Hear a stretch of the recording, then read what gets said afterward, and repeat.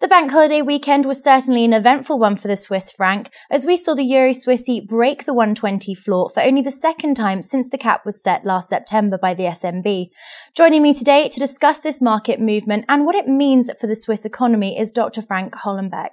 Thank you for coming in, Frank. Hello. So let's recap just quickly now. The 120 floor level was set in September by the SNB last year in an effort to weaken currency levels, which had reached export damaging highs. Now, the rate was broken for the second time yesterday, with the first being on Easter Friday. Why is this? Well, as I indicated back in January, the ECB's LTRO would ultimately lead to a testing of this floor. And we can see 3 months afterwards that we're currently in a situation where we are testing the floor.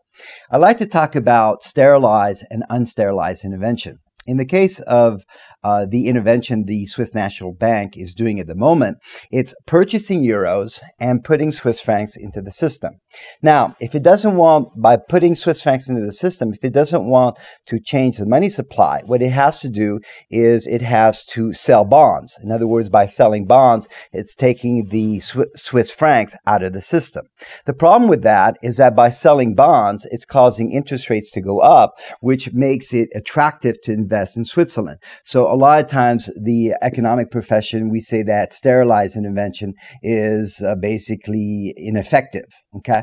And what we've seen from the Swiss Central Bank's intervention has been mostly unsterilized. Okay. What we mean by unsterilized is that it's not going into the system and selling bonds to take the money out of the system.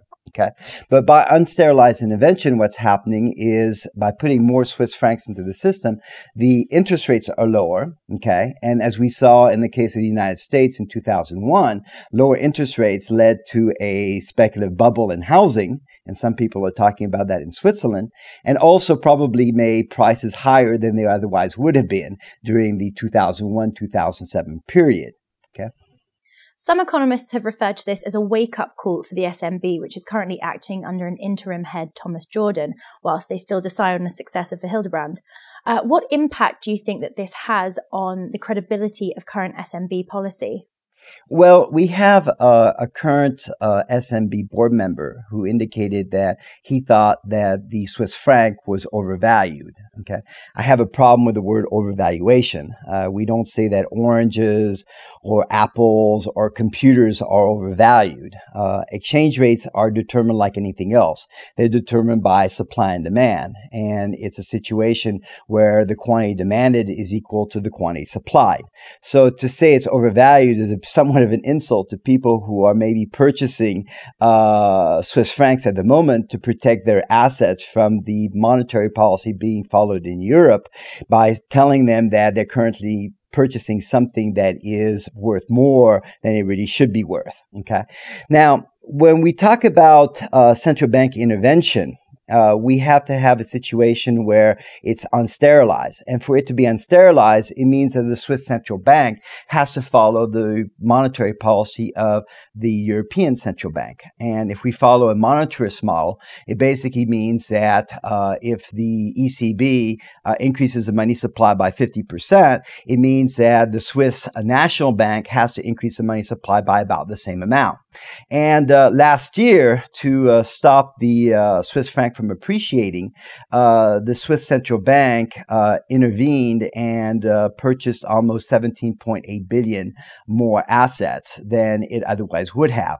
Now, although the central bank doesn't really publish how much it's intervening, we can see that in the month of March, their assets have increased by about 10 billion Swiss francs, which means that they've been intervening actively to keep the Swiss franc from hitting the floor of 120.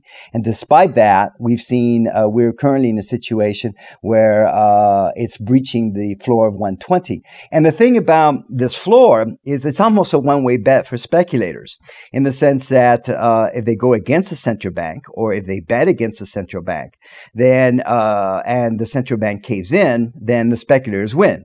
And if the central bank does not cave in, then the worst that happens is the exchange rate remains at 120. So they're in a win and no loss situation. That's why I think that we're unlikely to hold this floor very long. If we look at what the Swiss National Bank did in the past, okay, when it let the exchange rate go from 150 to 1, it basically made it clear that it wasn't willing to give up control of the money supply to fix an exchange rate target. And my guess is already the Swiss Central Bank has probably lost control of the money supply. And they're probably panicking at the Swiss National Bank with what's happening today because of the amount of intervention they've had to do in the last probably 3 months. So my guess is that if we had any type of speculative attack on the Swiss franc, and I think we'll probably see it in the next month, then my guess is that the 120 floor won't last very long. And that we'll see the central bank let the floor cave, and we may see an exchange rate of 1-to-1 in a relatively short matter of time. Inflation levels were reported at 0.6% month on month last week, and Switzerland has also experienced a rise in manufacturing PMI. Is this market move, therefore, just a blip or an indicator of a larger impact that Swiss franc rates are having on the Swiss economy? Well, I think what you're seeing is the reflection of the monetary policy followed by the Swiss National Bank. If I have to give it advice, look at what happened in Germany under the European monetary system when Germany had the Deutschmark. During that time period, the Deutschmark was a relatively strong currency, but German businesses still thrived. Why? Because they could be quite sure what their input costs would be. They could also be quite sure that they could trust relative prices to reflect society's demand for resources. So in other words, they didn't have a central bank continuously playing around with the value of prices. Okay. In other words, they could be relatively sure that money was a store of value, just like a yardstick is a measure of distance. So if I have anything to say to the Swiss Central Bank would be to focus on keeping the money supply stable and not benefit exporters relative to the rest of Swiss society. Dr. Frank, thank you very much. We'll be bringing you more exclusive interviews from the Dukascopy TV studio. For now, though, goodbye.